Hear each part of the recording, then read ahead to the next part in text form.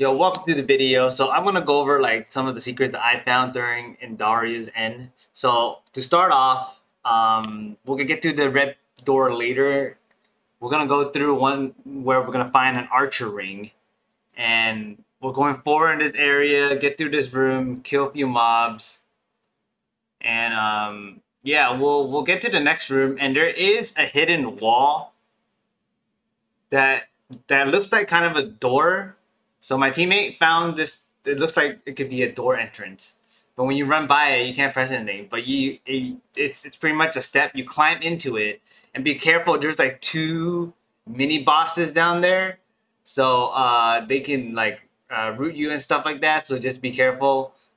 Just kill two of them. If you do somehow like die in the water, you just instantly just drown. No one can revive you. Anyways, we get through this room, and at the end there's the chest, and here's where you get the archer ring, and I believe a relic fragment, which is mod cost. So what the archer ring does is that it increases projectile speed and decreases the weapon charge time. So it's very good for like a bow if you have some kind of bow or some kind of weapon that has like a long charge time. Anyways, we're at the end of this dungeon area, and if you there's the item purple item over there, and there is a platform that you press right there that opens to a side wall. So here it'll pretty much be a room of walls. Actually, it'll be like a bunch.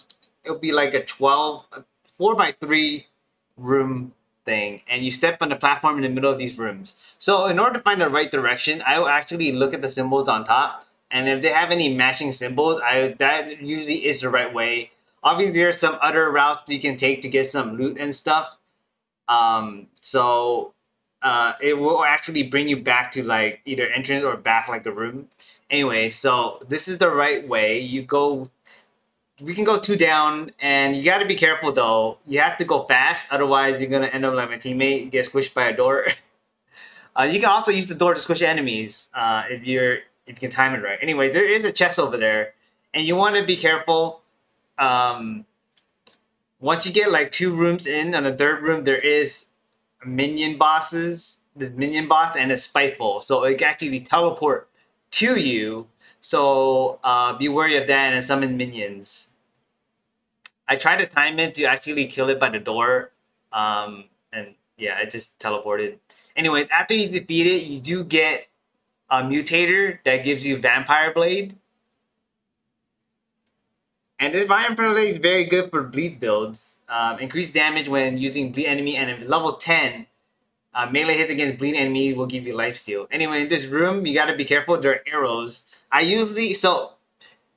You want to do what my teammate does. You kind of want to roll into the side once you get to the front area. There's a chest over here anyways. And if you continue through this room, you actually lead back into like the beginning. But yeah, so I got a habit. You just want to as you go through, just roll through the beginning, just in case there's arrows that come out and shoot you. Anyways, you want to go 3 down. Obviously, he went through a safe, so I didn't see any arrows. If you actually go to, I guess to your right as you're going down, there is a blade that you can see on there, and it's an axe actually, and it's an electric axe, and you can throw it. So it has like a power overload. You can throw it like an axe with a charge attack, which is pretty nice. Anyways, if you do go through that room, you end up back 1 room. So if you just like, cause then if you go in there, it'll just lock you out this way. So you have to go forward. But if you go the other way now, after you're going back to that area again, and then you can look on top. Obviously, look at the symbols. You go left this time, and then you go down. Cause at this part, I think it is the edge of the 3x4. If you look at the symbols, there's like matching symbols. We got 3 of them right now. And going this way, there's only one way anyways to continue. Yeah, there were some mobs over there. That I think I believe is for the chest that we did before. But anyways, you go down here. You pretty much, after you get to this corner over here, you just pretty much head straight down. You should be able to get there just fine, and you will see a purple item. Obviously, you wanna, when you go through, just roll yet again to the side just in case there's some arrows that can shoot you. All right, here we go. Running forward. Now we're missing one symbol left. We actually, well, my teammate actually been to there, so it doesn't actually show on my map.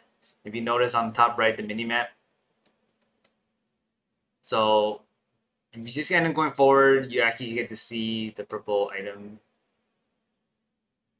Now everything's all lit up. There's only one way forward now. Once you get, so you pretty much go down 3, you turn left, and then you go down again, and then you turn right, because that's the only way, and then you pretty much just go straight, and then you pretty much just go straight all the way, and then you turn right because that's the only way left, and you get to this purple item. And this purple item, it's a ring, Tempest Conduit. There is actually a hidden wall over here, so I didn't actually get over here. My teammate got there later. I'll show you it later. But there is another spot also here that this requires 2 people. Okay. Oh, wait, What? oh. What? Stand back on it. Stand back on it. Okay, okay.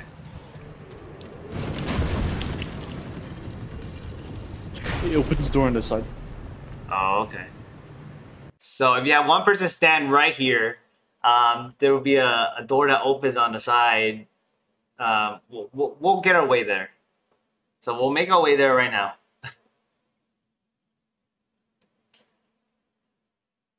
You can see on the minimap, there's a pathway here. You climb over this fallen pillar. And yeah, that side door will open. And then the person that goes in can open the door and let the other person in now. And now you see a bunch of whirling blades and saws. So there is a platform like kinda in the middle. You'll see right here.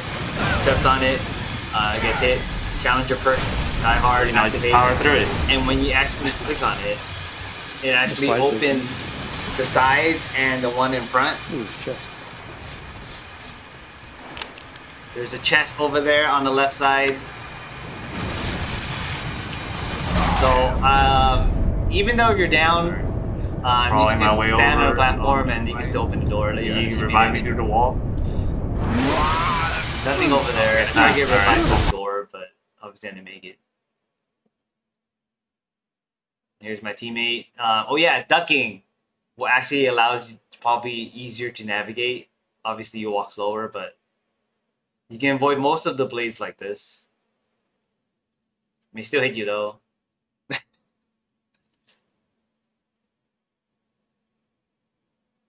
Alright, so yeah, we can get on. You can notice that the door is open. So you do still need to get 2 people for this. I'm chilling.